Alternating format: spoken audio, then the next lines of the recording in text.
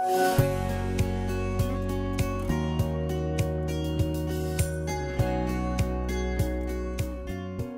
everyone, it's really terrific to be with all of you and to see everyone who's on this call, whether old friends or people that have studied here and we've been in conversation with for years, or those of you who have had no connection to Duke before. It's really a pleasure. My name is Warren Kinghorn. I'm the co-director, along with Farr Curlin, of the Theology, Medicine, and Culture Initiative at Duke Divinity School. So grateful to Brendan for getting us started, who's one of our Theology, Medicine, and Culture fellows. We exist in the Theology, Medicine, and Culture Initiative to connect the world of Christian faith and practice with the world of healthcare. And this seminar series is an important set of conversations that helps us to advance that goal. So thanks to all of you for participating with us in that. This is the first time, as Brendan said, that we've done this online. We've always previously had these seminars in a conference room and really focused on conversation and connection. We're trying to figure out the right way to do this over Zoom. So as you noted, we've continued to do this as a regular Zoom call, but we will value your feedback and how to make this an effective online experience. But mainly we want you to feel welcome, and thank you for being here today. And we're really excited about the conversation that's in front of us today, and also the conversations that are in front of us the rest of the semester in future seminars. We're also grateful for the Trent Center for Bioethics, Medical Humanities, and the History of Medicine for helping us to co-sponsor these events and for their partnership. With that, though, I want to introduce our speaker for today, which is Professor John Swinton. John, if you could turn on your video. Great to see you. So John, I hardly recognize you. You have a beard now, unlike your profile picture. So I'm in disguise at the moment.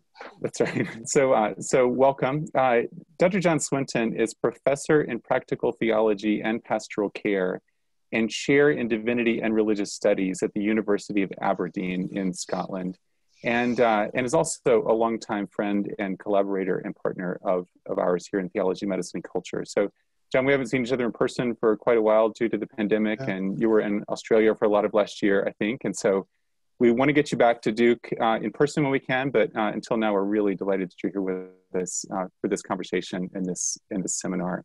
So thank you so much for joining us. We're going to focus this conversationally, John, just to give everyone a chance to hear about your story and to be in conversation with you. But we're going to center it on this book that is not yet out. I just learned a few minutes ago that I have this book before John Swinton himself does. But this is the latest book by Dr. Swinton called Finding Jesus in the Storm, The Spiritual Lives of Christians with Mental Health Challenges. And it's just published, it's hot off the press, and that's going to be the focus of our conversation today. So John, let me just start with questions, and then we'll be in conversation for about 30 minutes or so, and then we're going to open it up to conversation from the group. We have a lot of folks here today who've never met you. So tell us a bit about yourself. And I also should just mention that, before you were trained as a practical theologian, you are and were a nurse, specifically a mental health nurse and a nurse for people with disabilities. So tell us a bit how you came into nursing and then into ministry in your role as an ordained minister in the Church of Scotland and into your current work as a practical theologian. All right. Well, first of all, thank you for the invitation. It's really nice to be here. And it's good to see you, Warren. I haven't seen you for ages, as you say. So it's good. How did I get into nursing? Well, it's a bit weird, really, because when I left school, I got a job as a scientist, which, if you know my statistical ability and mathematical abilities, it's quite funny now. And I did that for about a year, and I get fed up with that. And then I drove a van for a year. It was great. I had no responsibilities. I just got up in the morning, did my job, and then I went home at night. It's probably the best part of my life in some ways, or less stressful. And then one of my friends became a mental health nurse. And so I said, oh, I could quite fancy becoming a mental health nurse. And so I became a mental health nurse. It was just as simple as that. There was no mystery, there was no great calling. One of my friends did. And so I thought I'd do the same. But I loved it. I trained originally in psychiatry and worked for a few years there. And then I retrained in what was then called mental deficiency, which is now called intellectual disability or learning disability, depending which part of the world you're in. And I worked there for a number of years, and I loved it. I really did enjoy nursing. I enjoyed spending time with people that see the world differently. And because you begin to see the world differently yourself when you're with people who see the world differently. And then probably around about 1989, I decided to do something different. I decided to go and study theology. Now, I thought at that time I'd end up as a hospital chaplain. And I worked as a chaplain for a little while. But as soon as I got to university, and as soon as I had my first class in practical theology, I knew that I wanted to teach practical theology, which is kind of strange because that first class in practical theology was more or less this. It was, don't throw stones at coffins when you're doing funerals because families get upset. In other words, take the stones out of the earth and throw in the earth. And practical theology is a bit like that, and thankfully it's not quite like that. But it was handy household hints for ministers. But there was something about that class and something about that subject that I just knew was my new vocation. And so I finished my degrees. I worked down in Glasgow for a year and then came back to Aberdeen. And I've been in Aberdeen now in Aberdeen University for 21, maybe 22 years now. So I'm one of the old school. Yeah. So you're, by my count, this new book that I have is about your 9th or 10th book or so. And congratulations on that, first of all, and congratulations for this one to come out. I know it's been a long road, and for this book in particular. But you've written a number of really quite beautiful books on dementia, on mental illness more broadly, on coping with evil, on a variety of different kinds of topics, on disability. And I wonder if you could talk about how your writing has emerged out of your work as a nurse and out of your work as an ordained minister. Yeah, I think that's a really good question.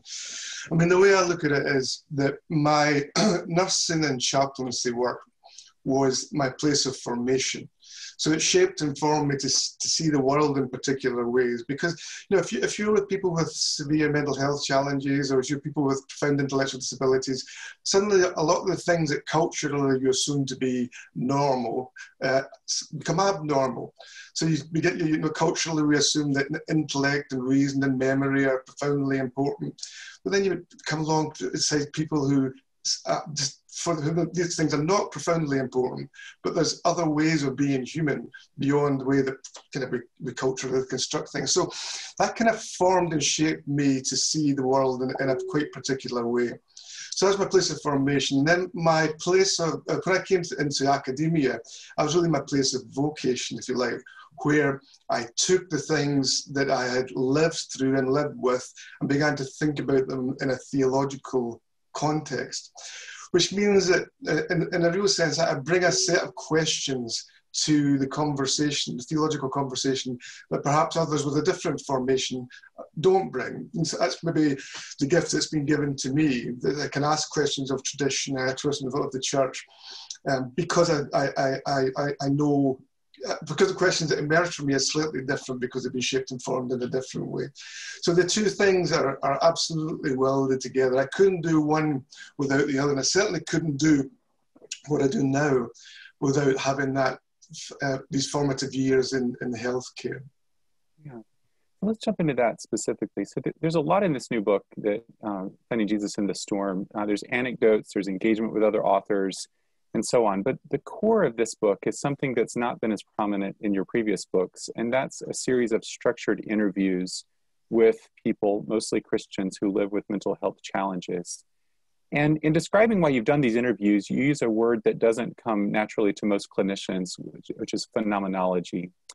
And you also make a couple of contrasts in this book. One is between explanation on one hand and understanding on the other. And then you also use these terms, thin description and thick description. So all at once, I've just thrown a bunch of terms out on the table: phenomenology, explanation, understanding, different forms of description. Could you unpack those concepts for us? And why did it matter for this book that you interviewed people? Well, I'll take that question first before I go into the other stuff. For the past few years, myself and a number of other theologians, most notably Pete Ward at the University of Durham, have been working on the idea of ecclesial ethnography. So using ethnography primarily for theological ends. So if systematic theology uses Bible and tradition and philosophy to explore the text and the history and tradition of the church, ecclesial ethnography builds upon that by looking at, or trying to look at, what God is doing in the world.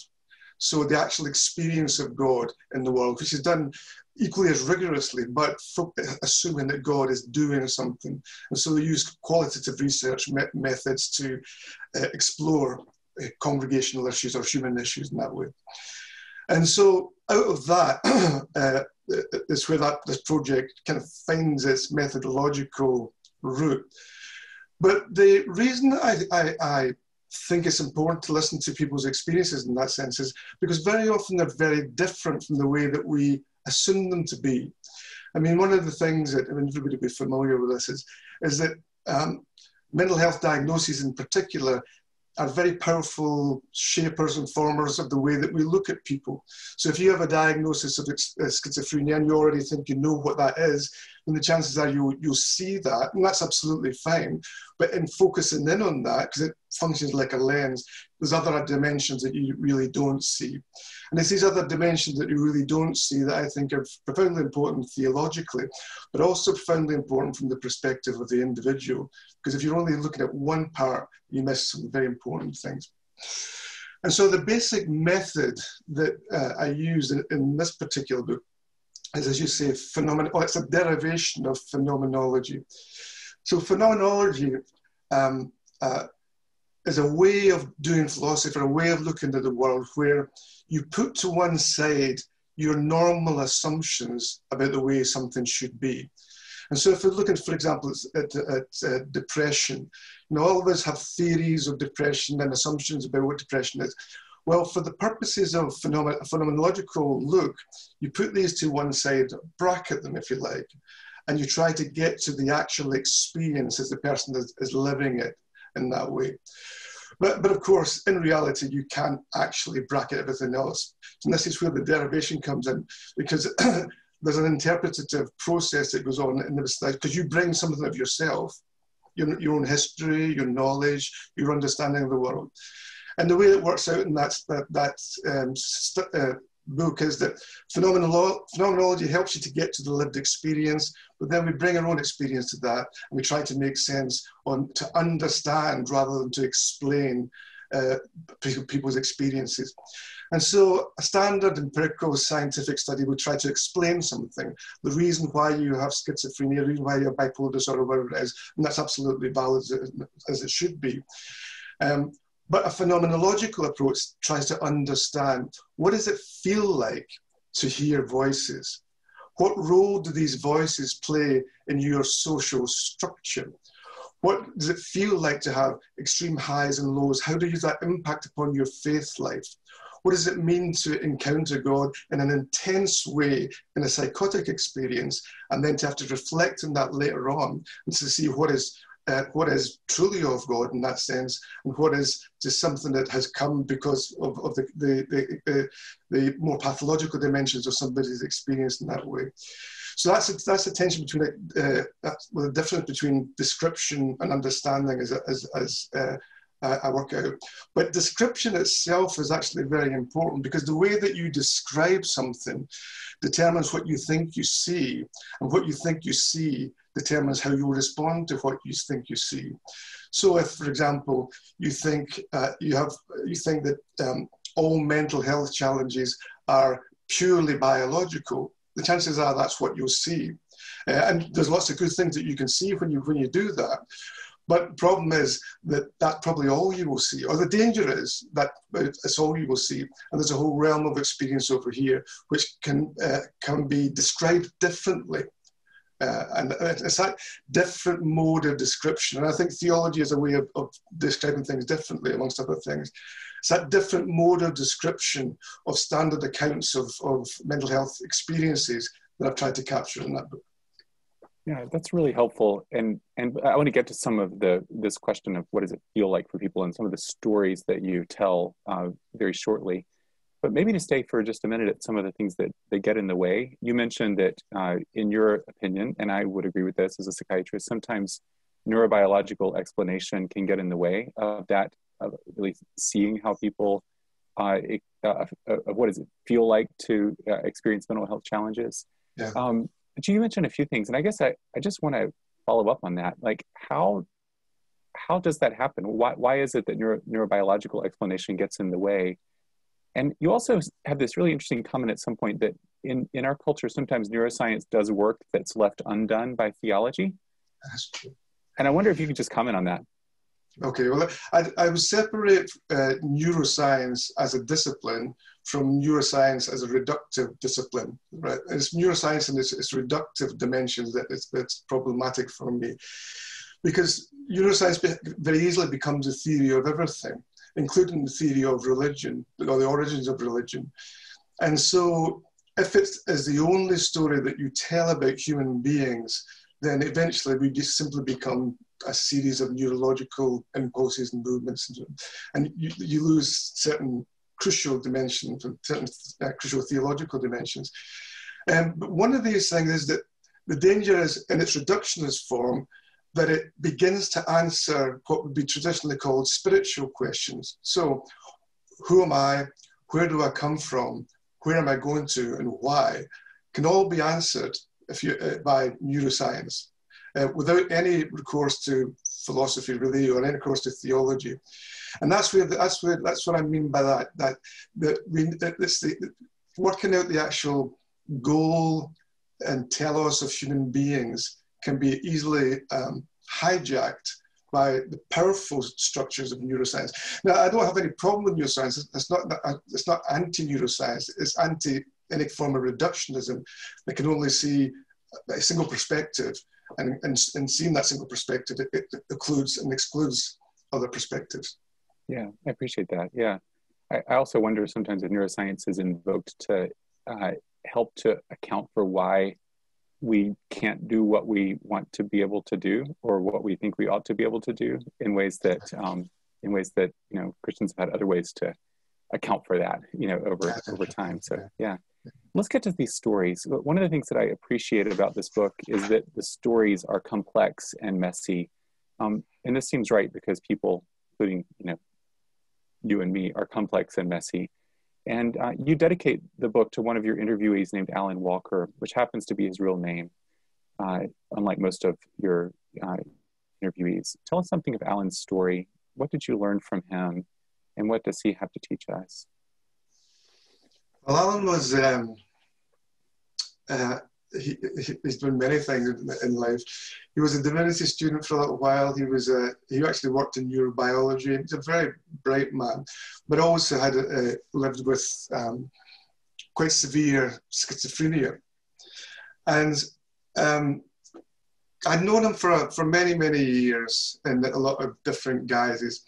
And he was very keen to participate in this project. Now, tragically, over this last time I spoke with him would probably be about 4 years ago, just when I was beginning to think about this project. And sadly, since then, Alan took his own life. And so the reason that the book is dedicated to him in his own name is because his mother, I spoke to his mother, and she felt, and I felt, it was a fitting tribute for him. So in that sense, the dedication is just for him and his life. But I learned a lot of things from him. I learned that voices, for example, can be absolutely devastating, but also that voices can actually be quite encouraging. He sometimes had really bad voices, terrible voices, and it may well be that was one of the reasons why he ended his life. But he also had very supportive voices. So I began to think, when I started speaking to Alan, there's something interesting about voices that sometimes we miss, that idea that they're vicious and violent, but also supportive. And all part of somebody's social circle in that sense. I learned a lot about him in relation to stigma and love. I remember him telling me that he used to go to his work on a bus, and every day he sat beside this woman. They were very friendly. And a few months later, he had a psychotic breakdown, and he went to the psychiatrist. He spent some time with the psychiatrist, and eventually he got a diagnosis of schizophrenia. And I remember he said to me, "I was just so disappointed." He said, "My life was over." And so he just equated that idea, I get this diagnosis, my life is over. And he went back home in the bus, and he spoke to the woman that he'd been speaking to for months, told him of his diagnosis, and she got off the bus and never spoke to him again. She just stood up and went off. And he went back home, and he said to his mum, "Mum, I've got schizophrenia, my life is over." And his mum said, "No, Alan." She said, "You have schizophrenia, but you're not schizophrenic." She said, "You're Alan, and I love you." And I just found that incredibly powerful, that a mother's love in that situation can really take on board the pain of stigma and alienation and put somebody into a position where they feel lovable, even though culturally the emphasis seems to be on the unlovability of their situation. You mentioned in your previous work, and also it comes up here, about the distinction between inclusion and belonging, as that relates to faith communities, but also to how people with mental health challenges live in our communities more broadly. Can you talk about that distinction? Yeah, well, inclusion is a political term, so or it's a legal term. So in order to include people with disabilities or mental health challenges, you have to have certain legislation that makes sure that people don't discriminate against them. And so you have to have access to buildings, you have to have particular structures in place to enable everybody to participate in that way. But the problem with inclusion is that you have no obligation to like or to love the individual. And so I prefer the language of belonging. So to belong, you have to be missed. Somebody has to miss you in your community for you to belong. It's kind of easy to be included, you just have to be in the room.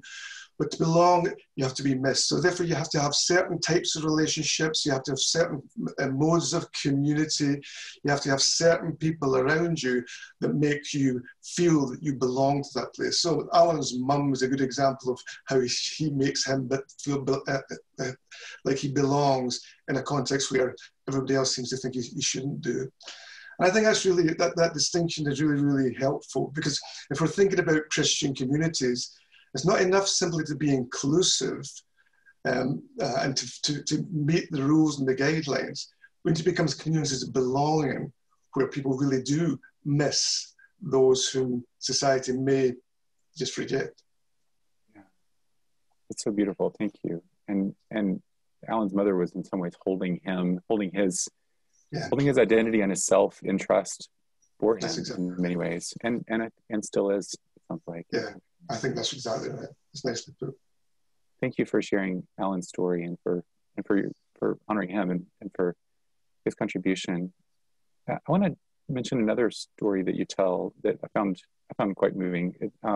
You speak of the phenomenon of voice hearing, which that term may not be familiar to everyone on the call, and of the Hearing Voices Network. And I'd love for you to say just a little bit about that. Like, what is that? But you tell the story of a very interesting woman that you named Alice, who heard voices at a particular point in her life, and then they went away. What did you learn from Alice, and how did this connect to her faith? Yeah, Alice was very interesting, because she, as you say, she had very severe hallucinations. Voice hearing is what professionals would call oral hallucinations. She used to have to do tests. For example, they'd take her to a supermarket and she'd have to stand and stop. And she'd be standing there for sometimes hours, she felt like. She says, it's really embarrassing. it was just really powerful the way she told the story. But then when she was in her early 20s, if I remember correctly, the voices disappeared. And at one level, Alice was delighted about this. And the way that she framed it was that there was a group of people, group of women who had been praying for her for some time. And she put it down as supernatural healing in that sense, even though they hadn't been praying for her healing, just been praying for her. Her psychologist put it down to misdiagnosis. So somewhere in between there lies the truth. But either way, she no longer had these voices and experiences. But what was fascinating about her was, she said, the first thing that struck me when I no longer had these voices was a sense of loneliness.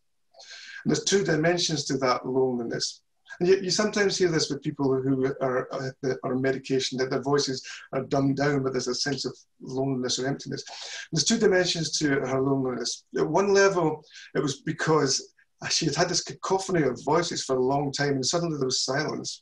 And because of her condition, her experiences, she hadn't really got a physical social network. So therefore, she was lonely in that sense. But the other dimension, this is similar to Alan, is that she said one of the voices that always stood up for me, always spoke against the negative voices, and she had a name for it. She says, we kind of became friends. It's an unusual thing, but we kind of became friends because she kind of was just backwards and forwards as the voices, and this one helped her and protected her sometimes. And she said, once these voices all disappeared, I had to explain to people that I was grieving for someone who never existed. And she said, if I go telling people that, they're going to think I'm psychotic again. But she had to work through the fact that she no longer had that voice, that support, whatever way you want to put it. And that was a difficult thing for her, because it was difficult for her to articulate without it simply being assumed that it was just part of her condition.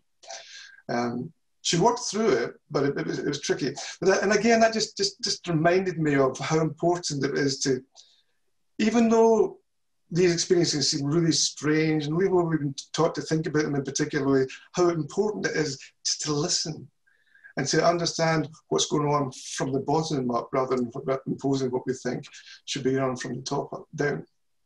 Yeah. And the Hearing Voices Network, is that the other part of the question? Yeah. The Hearing Voices Network is very interesting. It's something like, I don't know, it depends on what survey you look, but something like 15–18% of the non-psychiatric population hear voices. So people hear voices all the time. Religious people hear voices all the time. They only become problematic for the most part when they cause distress. And so it's when they cause distress that people come into contact with professional services and need professional services. But the Healing Voices Network, which began in Holland in the 80s, began to recognize the common phenomenon of voice hearing, and began to look at the possibility that rather than simply assuming that these things had to be treated as inevitably problematic, one way in which you can approach people, not necessarily when they're deeply distressed, but one way you can approach people in their lives is to help them to manage their voices. So people have voices, they're not particularly problematic, but you do still have to manage them. And so for those people who are able to manage their voices, in that sense, the Hearing Voice Network creates communities where people come together and discuss their voice hearing experiences. And discuss ways in which they manage that and ways in which they can live their lives well. The thing which I found really interesting about looking into all that is that there seems to be more people in the non-psychiatric population who hear voices than people who are under professional care. So it shifts your perspective a little bit on voices and voice hearing. Yeah, thank you. one of the things that I love about your book and about your work in general is how you're not anti-psychiatry. You're not against mental health treatment. You're not against diagnosis, and you make that very clear in the book. But you are always cautioning against the way that labels and medical frameworks can actually make us not able to see and appreciate and hear the nuances and complexities of people's experience, and also to talk about things like belonging and love that I think you've just spoken about. And we've talked some about how the clinical language and maybe neurobiological language can lead to thin description. But one of the subtexts of this book is how spirituality can also function as thin description. And I just want to ask you about that. Like, what do you mean by that? I thought spirituality was the answer to all of this and was supposed to be holistic and, the cure. What can be wrong with the language of spirituality in this respect? One of the problems that can be covers language of spirituality is it can be too thin. Now, I'll explain to you thick and thin. So Clifford Geertz, is an anthropologist, talks about thick and thin descriptions. So a thin description of a wink, for example, is that there's certain muscular movements that close the eyelid and open it up, and there's certain excretions, etc., etc. A thicker description has to do with you seeing somebody, recognizing them, acknowledging who they are, winking to them, communicating in that sense. So you've got a big, thick description there of what's going on. So that's thick and thin. Now, my challenge problem with certain modes of spirituality is it's just too thin. And one of the reasons why it's too thin, at least in Europe, and I don't know what it's like in your context, but I suspect it may be similar, is that spirituality is shaped and formed by the parameters of the institution. And so within the United Kingdom, you have the National Health Service, which is designed to give everybody free healthcare at the point of access. But by definition, that everybody means you've got a huge broad range of people. And so you have to have a system that works on generalities. So you can't have an antibiotic that works for one person. You have to work for everybody. Likewise, you can't have a spirituality that only works for one person. That has to work for everybody.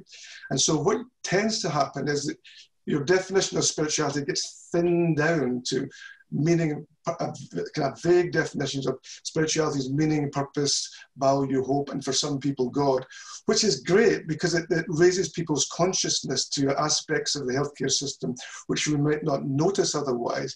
But it's not so great if you try to talk about the particularities of any religious tradition.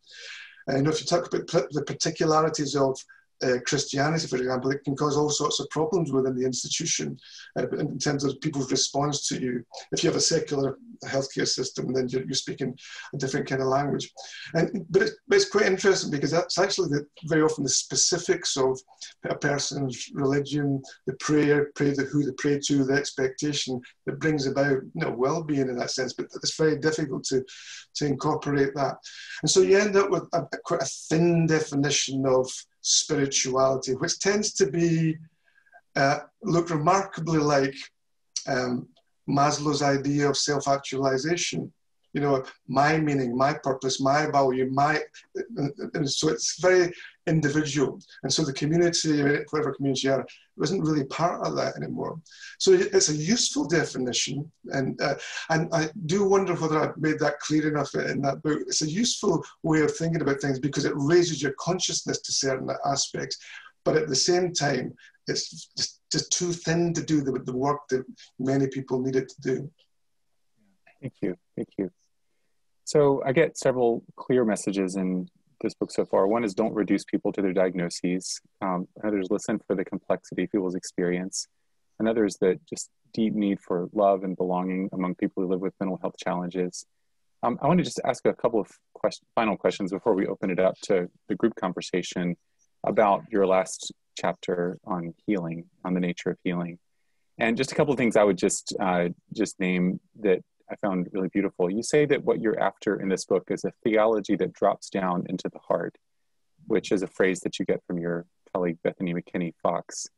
And you also say that the test of a good theology is not simply in its intellectual coherence, but the way that it enables the people of God to see God more clearly and love God more dearly. So I don't really have a question about that. I just think it's beautiful. And I wanted just to, to offer your words back and to say, I think that really helps our conversation. But I do have a couple of questions. You do say that health, and this I found very challenging as a physician and a psychiatrist, health is not a medical or psychological concept, but primarily a relational and theological concept. So what do you mean by that? Well, years ago, I did my PhD thesis on schizophrenia and Christian friendship. And part of that work was to look at what health in general and mental health in particular looked like from a biblical perspective. And it's interesting because there's no equivalent term in scripture for the kind of biomedical understanding of health that we work with, health, i.e. health is the absence of illness. The closest word seems to be shalom, which has to do with justice, righteousness, holiness, right relationship with God. So to be healthy is to be in right relationship with God. And that means that, in terms of end-of-life care, for example, you can be dying and be extremely healthy, and more healthy than an Olympic athlete who just lives a hedonistic lifestyle. But it also means that you can live well with enduring mental health challenges. That is mental health challenges that are not going to go away. You can live well with them, even in the midst of that, because your goal is not to get rid of this. That, great, perhaps, if that's possible. The question is, how do you live well with it? How do you hold on to God in the midst of it? And that seems to me that's the fundamental pastoral question that we should be asking. How do we enable people to live well in the midst of it? So you get that tension between curing and healing. So to cure is to take away something, to eradicate the bad spot. To heal is more to find yourself, your right relationship with God. So if you think about the Samaritan, the woman with the issue of blood in the Gospels, she touches Jesus' cloak and she's cured. Yeah. But at the end of the story, when she kind of recognizes who he is, Jesus says, your faith has made me healed. Your faith has healed you. Now that healing there seems to me very close to the idea of shalom, that now you see who God is. Now you can live your life in community in that way. And so that's where that idea comes from. And I think it's quite helpful because it just gives people the opportunity to deal creatively with long-term conditions. Yeah, thank you.